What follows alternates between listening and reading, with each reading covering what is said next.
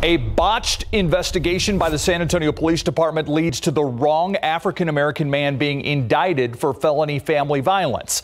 The massive blunder continues to impact Michael Wright's life, nearly 2 years after investigators mixed him up with this man who shares the same last name.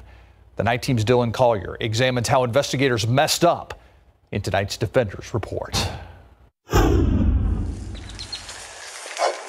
It's mid-March 2019, and San Antonio police officers called to this West Side home find a distraught woman in a car outside. Inside, they find signs of a physical struggle. And the woman's boyfriend, 36-year-old Michael Wright, sound asleep. Michael.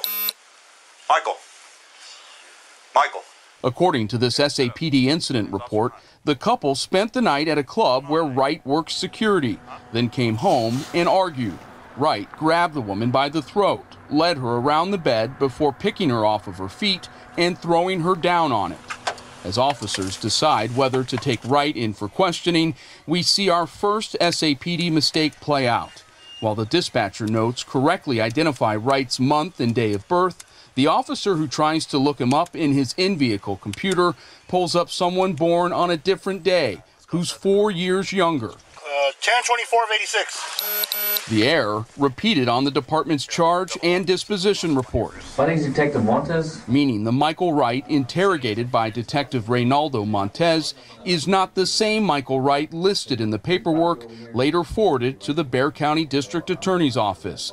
The oversight taking place even though Wright confirms his actual age while being questioned. I'm 36. Compounding the gaffe, investigators' inclusion of this photo in their report, which shows the wrong Michael Wright, 5'6", 180 pounds with short hair.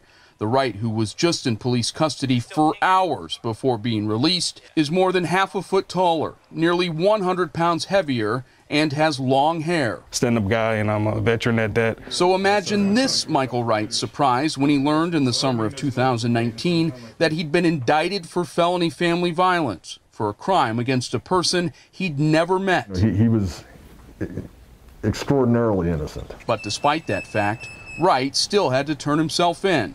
Thinking he would be able to quickly clear up the case of mistaken identity, Wright brought along his family for what immediately turned into one of the most traumatic moments of his life. I still had to be shackled up and walk down the prison basement from wrist to ankle in front of my kids and my wife and my brother, sister, and my dad. For something like this to happen to me is just, incredible. For Mike, it was a seismic event.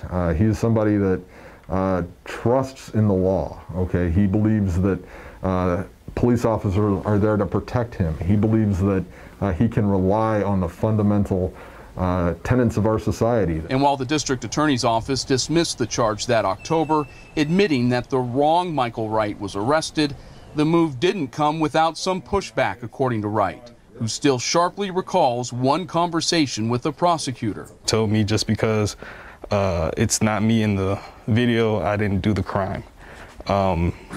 Walking away, not even acknowledging me or my family, not even with an apology. Bexar County District Attorney Joe Gonzalez and San Antonio Police Chief William McManus both declined comment for this story. Wright had the arrest expunged, which may explain why they couldn't say anything about it. But this was not an isolated incident for SAPD. I didn't know what was going to happen. In December, KSAT introduced viewers to Eduardo Lopez, who was arrested, booked, and charged with 2 felonies for a hit-and-run crash he had nothing to do with. After Lopez lost his remodeling job and used the money set aside for family Christmas gifts to pay for his bail, a detective admitted they were actually looking for someone with the same name. McManus eventually showed up in person to apologize and gave Lopez a check for $700. I don't think that people are careful enough when arresting African Americans, when arresting Hispanic Americans. Wright's defense attorney, Shannon Locke, has had a front row seat to this issue in San Antonio, as he also represents the man SAPD officers were actually looking for last August when they instead handcuffed a jogger they believed resembled Locke's client, then forced him into the back of a patrol vehicle. If you're going to be making these mistakes, there needs to be consequences.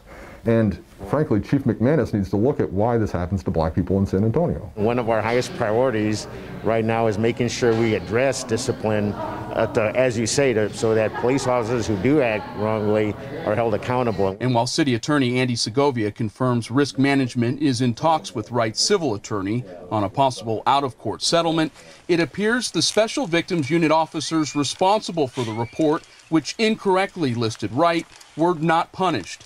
Civil Service Commission records show neither Detective Montez or Sergeant James Klein have been suspended since March of 2019, when the incident first took place. 35 years on this life, being a black male, you can tell the difference on the way you get treated. For the defenders, Dylan Collier, KSAT 12 News.